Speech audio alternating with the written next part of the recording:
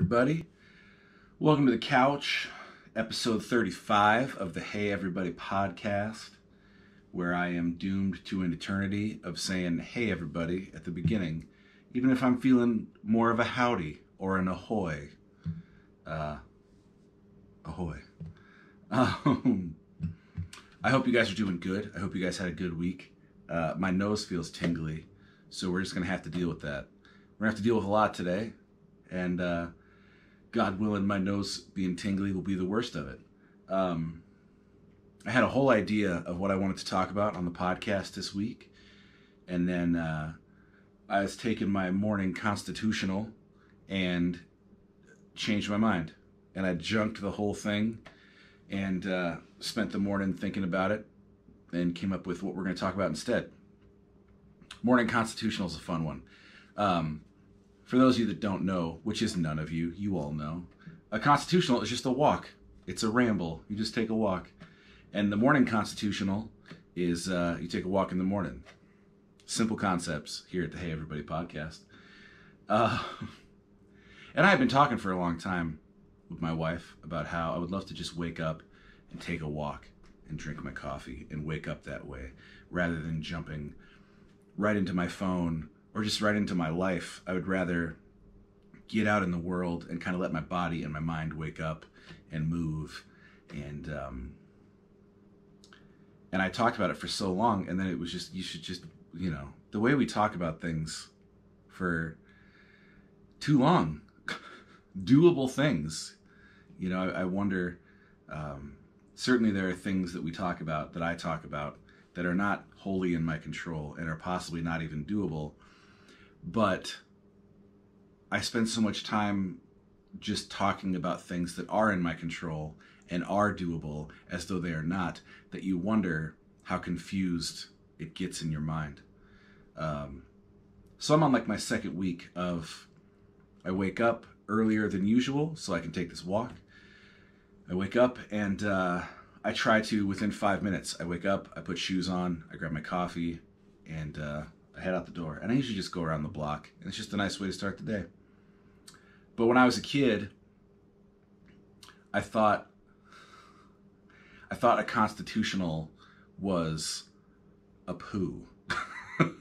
Because when you think about the way people talk about it, and when you're a kid and you have not yet made the connection that walking is recreational and it's exercise and it's good for the mind and all this stuff, you just hear people talk about, I wake up and I take my morning constitutional.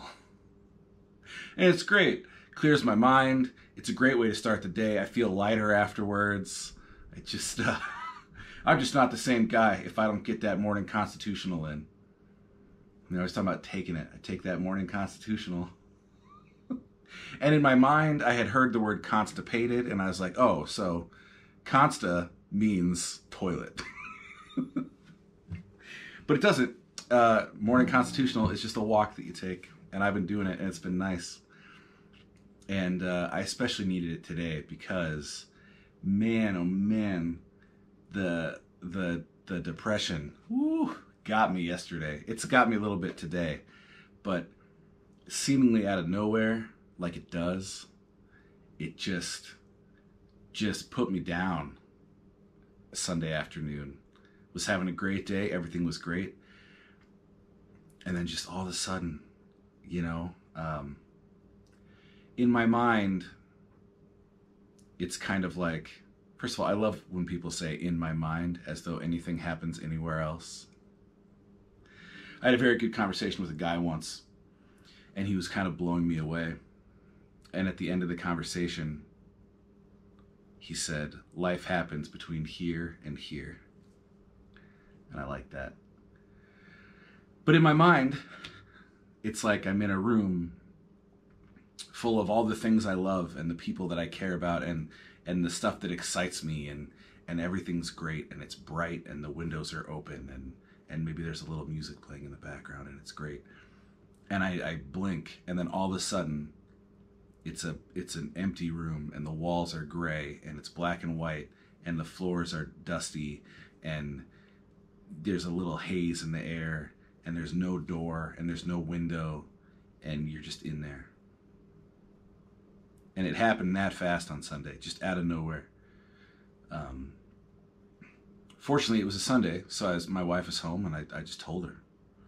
And I tried to explain it to her a little bit, but one of the great things about her is that she doesn't need it explained to her, because she understands it as much as she can, and I don't necessarily think that we're so used to like doctors and things that like I can help you because I completely understand what's going on. And I think a lot of times in life, you don't need to understand something to help someone, you know? And she was great. We sat and talked for a little bit. And then when it became clear that it was one of these things where I was prepared to just sit there and suffer until I was done suffering. And I was actually just laying on the bed, my arms out, just staring at the ceiling. And she went and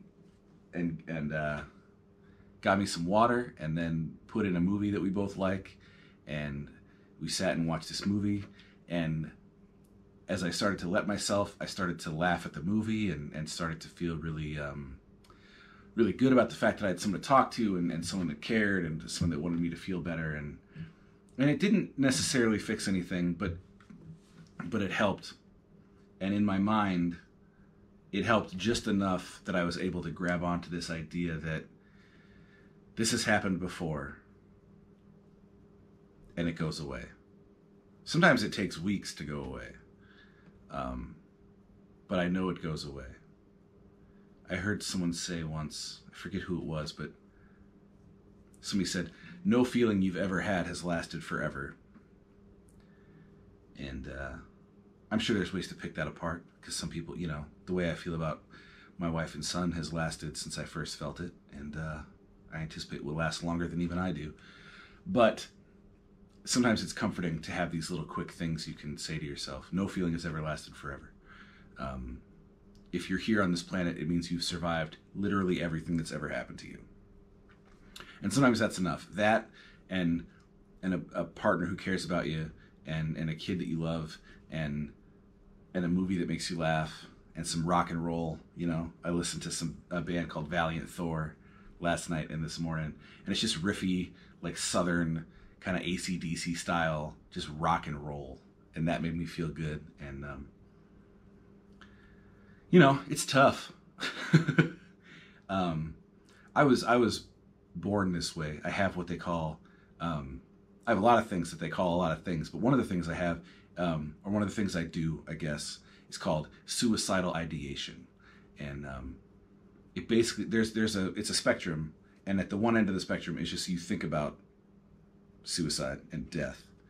And at the other end of the spectrum, you plan it, and you possibly even attempt, and that kind of thing. And I have traveled that whole spectrum. But where I started and where I remain today is what they call passive suicidal ideation. I just think about it all the time. Not all the time, but sometimes it's funny. Like sometimes my wife and I will joke about it because it's such a part of the way my mind works and the way that I talk to her and things like that. Sometimes it's even how I get through things. Like if something's happening and I don't want to do it, I had to replace a doorknob, and like every project on the planet, it's never just that. You get the doorknob and then you find out the doorknob doesn't fit, or it's missing a screw, so you got to go back to the place and you get the screw, and then you come back home, but you can't find your screwdriver, and it was just right here. Who moved my screwdriver? And it just goes on and on and on. And some part of my brain is going, oh, when you're dead, you won't have to fix doorknobs ever again. There will be no traffic. There will be no... And sometimes it's comforting, and other times it's not. And again, my way is through it, and to just be honest, and to find the humor in it when I can. And there is humor in it. There's humor in just about everything, I think. I've yet to encounter the thing that didn't have some humor in it. A lot of times it's just about timing. But another thing that I've been thinking about, and this is where hopefully this thing will tick up and we'll have a better time. Another thing I've been thinking about this past week is I've been kind of looking into the philosophy a little bit deeper of Friedrich Nietzsche. I know it's Nietzsche, and it's probably Friedrich Nietzsche, you know. One of my younger brothers, I have two younger brothers and an older sister, and one of my youngest brother, he actually has like a degree. He studied philosophy in school, and so he knows more about it than me. And we were joking that like, I know enough about a lot of philosophy to talk about it, but I'm never interested enough in like how you actually pronounce the thing or anything like that. So there's this like hillbilly philosopher tone of like, you know who I like is that Freddie Nietzsche. He's good people, you know. He's got that idea about you know, if a demon were to come in your loneliest of lonelinesses and tell you that you were damned to repeat your life forever, you know, how would you feel? He calls it, it's the love of your fate, you know, it's that amor fati. But it's a good test. If you're talking about philosophy with someone, purposely mispronounce a couple things. Because if they get all on your balls about it, you don't want to talk to that person.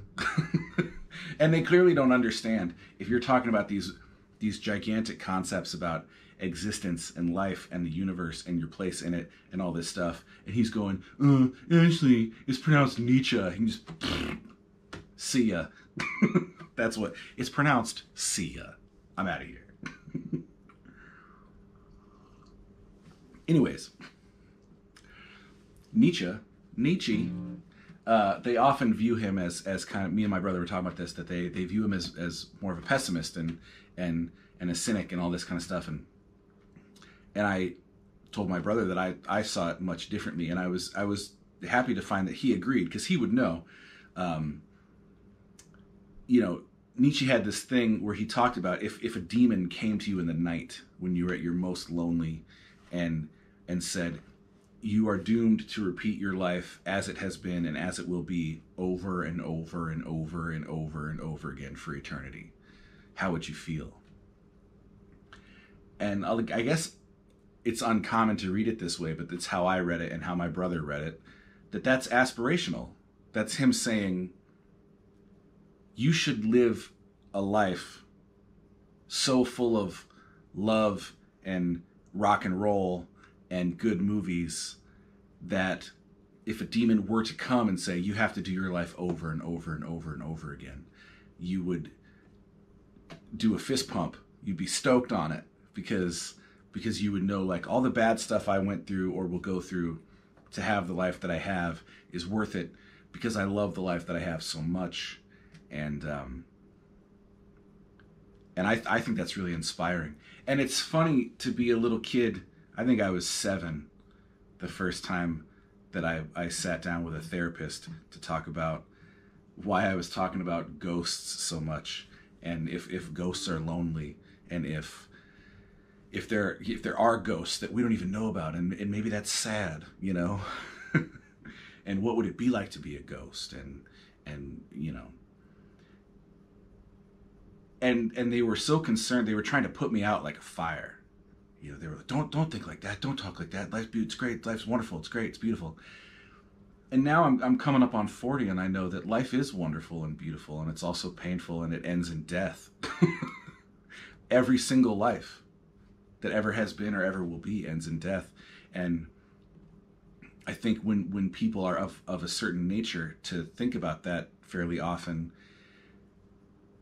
it's worth maybe just trying to direct it. I've since found a lot of philosophies and approaches to life that try to use that as a fuel, that awareness of death, to teach you to hold on loosely. And, you know, if you can find another podcast that drops that 80s lyrical gem after talking about Friedrich Nietzsche, you should go listen to that podcast. But It teaches you to hold on loosely and understand that you only have so much time. So maybe you shouldn't feel so down, but maybe you should work a little harder because you only have so much time, you know? Stoicism is real big on that memento mori stuff of, in all things, remember that you will die. And I think what a lot of people view as a sign or symptom of my personal brand of depression or the blues, more often than not is motivational, and more often than not is one of the reasons I put my phone down when my son wants to talk to me, because someday I won't be able to talk to him. And I don't, in my good moments, I don't view that as terrifying or sad. I view that as the urgency. You know, I was talking to my dad and I was saying, because when we get together, because he lives far away and I live far away, and when we get together, we know it's only for this little amount of time. So let's go. Like, let's play some music, and then let's go eat a meal, and then let's go see what's in this town and go see that stuff, and let's take a walk, and let's laugh, and let's have some coffee, and let's do everything we can do, because we only have 3 or 4 days. And that's what's happening all the time with all of us everywhere in our lives. We only have this much time, and, you know, it's worth knowing. But again, if you can know it with a smile and a wink and a nod, so much the better for you. And that's what I'm aiming for.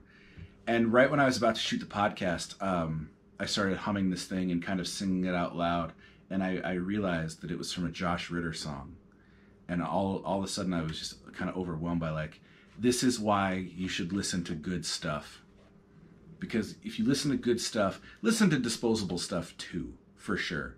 I love AC/DC and like I said, like Motley Crue and that kind of stuff that is getting me stoked, but it's not really inspiring me in any kind of way to think differently or whatever. And I think there's a big, huge place for that kind of music. But there's also a place to listen to deep, powerful, thoughtful, considered stuff. Because if you listen to it, it gets in there and it stays there. And some part of my brain just recalled it out of nowhere while I was trying to I was setting up for the podcast and I was trying to get my head right. And all of a sudden, I without even thinking about it, I'm singing out loud. And this went on for a couple minutes, and then I realized, oh, that's a Josh Ritter song. And it's called Lark. And it's from this record called So Runs the World Away. And in the song, he just starts singing over and over again, I am assured that peace will come to me, a peace that surpasses the speed of my understanding and my need. And it's not a religious trip or anything like that. It's just, you know, there's an Avett Brothers line where he just says, there's hope for sure. And if you let that stuff get in and just rest there, you'll be able to, without even really trying, bring it back right when you need it. And, you know, I was glad to have that, and I'm glad to have it now. And I hope you guys get something out of it. So listen to Lark by Josh Ritter and know that it's going to be okay. Sometimes that's a controversial thing to tell people it's going to be okay. Some people don't like that. But those people are all alive, so I'm right.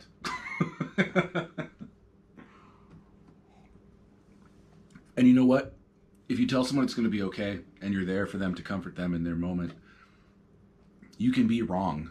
You know, the thing people like about being told it's going to be okay is not knowing that they have been told the absolute future and now they can be sure that everything's going to work out for them. What they like is knowing that someone cares enough about them to say, it's going to be okay. And I hope it's going to be okay. And even if this isn't okay, you're going to be okay. And it's going to be okay. I am assured that peace will come to me. So, there's some Josh Ritter for you. I had some other stuff we could have talked about, but, you know, it always goes off the rails for me. Especially when I try talking about ancient philosophy and stuff.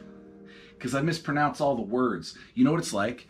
It's like you go to a restaurant and and you get the burger because you're me and you're a low-class moron. And the burger's great because, you know, they mixed all kinds of herbs and seasoning into the patty before they even made it into a burger shape, and then they grilled it just so in some butter, and then there's this like horseradish aioli that they put on the top of it, you know, on this lightly grilled bun that they made themselves, and it's really, really great. And they serve it to you right away, and it's really fresh, and it's great. But my telling of that is always like, oh, you should get the burger because it's, whew, you know, oof, it's something. And that's kind of how I tell people about philosophy too. I have a very limited understanding of things, and an even smaller capacity to communicate that understanding to people. So I just go, oof, that Nietzsche, that's something. You should, it's good. Comes with fries, get it. I wrote a song about it that is currently called Freddie Nietzsche's Intergalactic Jubilee, and that makes me laugh. Writing a folk song about Nietzsche, and that's fun.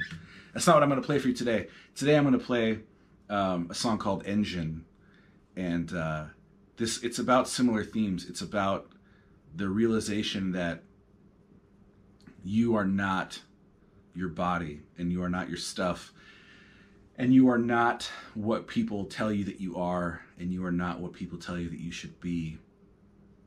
And this is all a blink and a wink, and is essentially already over. But it is real, and you are here, and if you are still lucky as to be loved and love in return, that's pretty good. So this is called Engine, and my throat's not feeling great today. It feels really dry and scratchy, and I tried to sing this song and it didn't go great, but this is the song. This is the song I'm supposed to play for you, so I'm gonna play it for you, and it's gonna go however it goes, and it's not my throat anyways, so here we go.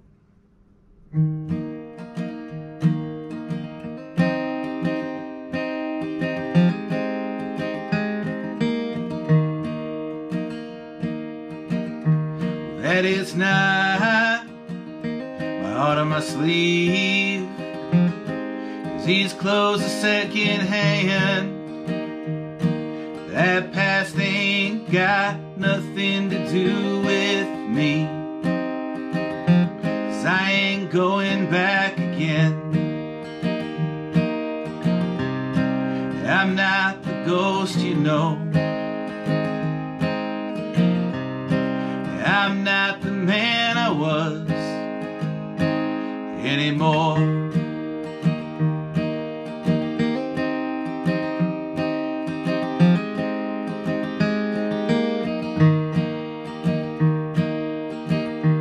These are not my aching bones, but my body is growing old. These wheels have miles I don't think I've known, like I've been places I didn't go. But this engine's rolling on, this day's already gone away.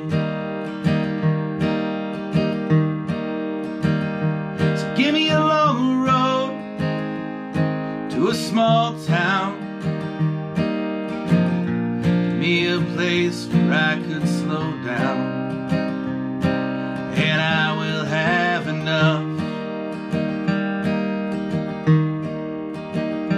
Just give me a lifetime with these loves of mine, and I will have enough.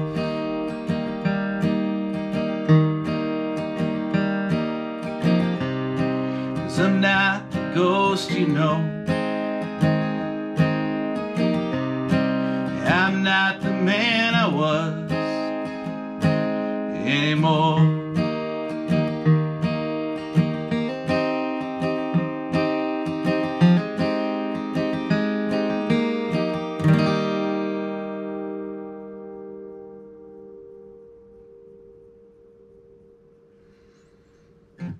right. I'm not used to playing with a pick. These days it's all been the fingers. Excuse me. That's one of the tricky things too about the way I've been playing music lately. Is I'm used to, in an ideal setting, kind of being on a stage with a microphone, and throughout the show you might have to cough or clear your throat, and you just take a step back and do that, and no one will hear. And you can even do it mid-song, and often you do. But I cannot do that. Not the way I'm doing this now. Sometimes I worry it's not going to come back the way it was, because it hasn't yet, and it's been well over a year. It's probably coming up on 2 years, year and a half, something like that. And other times I think like, okay, well, if it goes, it goes, and we'll figure something else out. Those moments are rare. Usually I try to stay hopeful that like, it's been steadily getting better, and it's going to keep getting better. Not at the pace you might like, but it'll keep getting better. Other times I just, I think when you're dead, you won't have to worry about your throat. Let's do some recommendations. Obviously, of course, we've talked about Josh Ritter before, but guess whose podcast this is? We're talking about it again. Check out So Runs the World Away by Josh Ritter, and listen to Lark, and be assured that peace will come to you. This record is by a gentleman named Nick 13, and the record is self-titled. Thus, it is called Nick 13.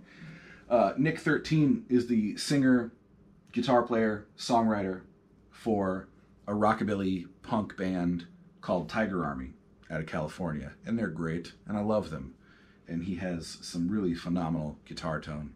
And this is his solo record. It's more of a traditional country thing, and I love it. I wish there had been more of these. I hope he'll make another one someday. But currently, this is the only one. It came out in 2011, and it's great. I really like it. It's kind of the traditional country stuff, but it sounds very modern, and he'll mix in some bluegrass and stuff like that in there. And I really think you'll enjoy it. Listen to the song Someday by Nick 13, which is one of the more bluegrassy ones, but I think you'll dig it. And then listen to this record. This band is called Mandolin Orange. The record is called Austin City Limits, live at the Moody Theater, January 23rd, 2020. And I know we've talked about Mandolin Orange before, but guess whose podcast it is? We're going to talk about them again.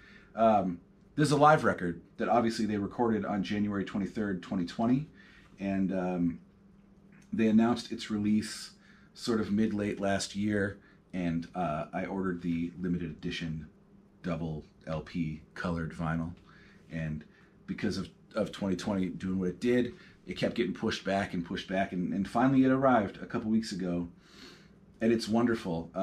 They're a great band. This live record sounds better than most people's studio records. And they even say themselves in the liner notes, we hope this show brings you a little live music relief during the world's hiatus from touring. We can't wait to play for you soon. And it accomplishes that. It feels like, nothing feels like being at a show, but this is a nice reminder of what it is, what it feels like to be in a room with people playing songs and telling stories and having fun. So that's that. Maybe next week we'll get to all the other stuff. It's going to talk about conspiracy theory. If you guys want to be in the know, Google floating ship.